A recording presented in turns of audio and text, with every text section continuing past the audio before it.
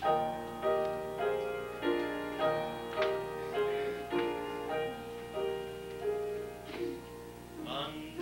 pride has been handed down to us.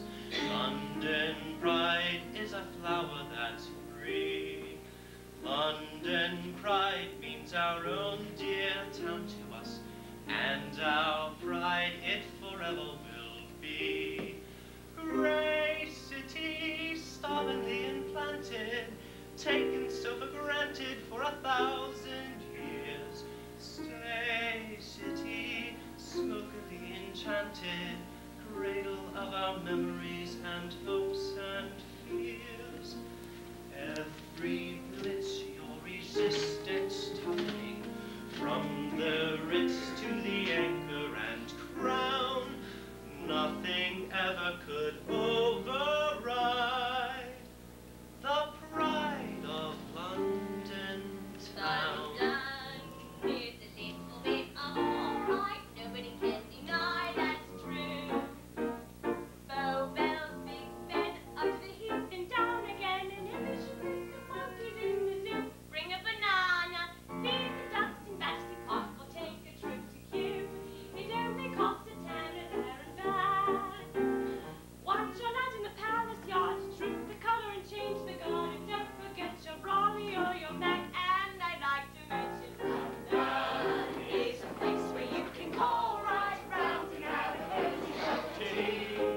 So if you're fed right up and got your tail right down, then London town is a wonderful place to be. Saturday night at the Rose and Crown is just the place to be. La la la la la. Take the sailors and soldiers and sailors all out for a bit of a spree. If you find that you're weary of life, with your trouble and strife, and the kids have gone you down, it'll all come right. A Saturday night at the Rose and Crown. Everybody! Saturday night at the Rose and Crown is just the place to be. Tinkers and tailors and soldiers and sailors all out for a bit of a spree. If you find that you're weary of life, with trouble and strife, and the kids have gone you down, it'll all come right on Saturday night at the Rose and Crown. London at night with the gas lamps alight is a wonderful sight for the eye to see, with its clubs and pubs and bars, and the sleepy Thames reflecting the stars. London at night, whether sober or tight, is a sight that Americans die to see. From the Nab, the flares that glow in the markets of Soho, To the four that sings or tick, but for patriotic restraint of Pimlico. London's a place that your heart can embrace if your heart is free and prone to be receptive to delight. Rome was once gay in a decadent way, but I'm sure that it never was quite like London at night.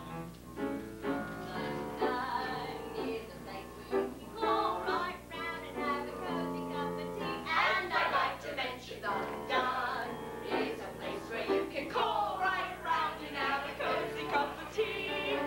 So if you do show love a bit and know what's what, then this old town, London town, London town, is a lovely place to be.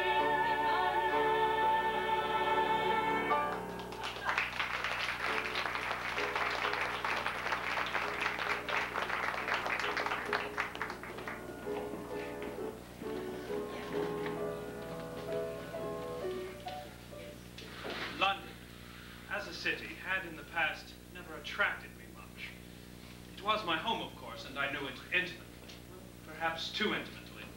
In my early days, I had known its seamy side, and later on more of its graces, but it had always seemed to me a little dull and smug, compared with the romantic gaiety of Paris or the sharp vitality of New York. And now suddenly, in my early 40s, I began to see it for the first time as somewhere I belonged. This sentimental revelation was made clearer to me by the fact that I was staying in a London hotel for the first time in my life. It was a strange sensation to step out of the comfortable impersonality of the Savoy and into the personal, familiar streets of my childhood. I felt a sudden urge to visit the Tower and the Abbey and Madame Tussauds and to go to the zoo. The move from Gerald Road to the Strand had turned me into a tourist in my own home. And as such, it seemed more happy and genuinely gay to me than it ever had hitherto. I'm not sure that that particular quality of gaiety survived the war. The rigors of peace and post-war party politics have done much to dim its glow, but in 1941, the real lights of London shone through the blackouts with a steady brilliance that I shall never forget. They're out of sorts in Sunderland and terribly cross in Kent.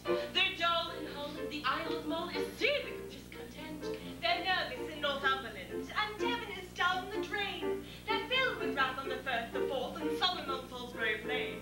In Dublin they're depressed girls, maybe because they're Celts. For Drake is going west, girls, and so is everyone else. Hooray, hooray, hooray! Misery's here to stay. There are bad times just around the corner. There are dark clouds hurtling through the sky. And it's no good whining about a silver lining, for we know from experience that they most roll by with a scowl and a frown. We'll keep our spirits down and prepare for depression and doom and dread. We're going to unpack our troubles from our old kit bag and wait until we drop down dead. From Cornwall Bay to Kettering, they're sobbing themselves to sleep. The shrieks and wails of the Yorkshire girls have even depressed the sheep. They're mad at Market Harborough and livid on Leigh-on-Sea. In Tunbridge Wells you can hear the yells of worming on bourgeoisie, while begging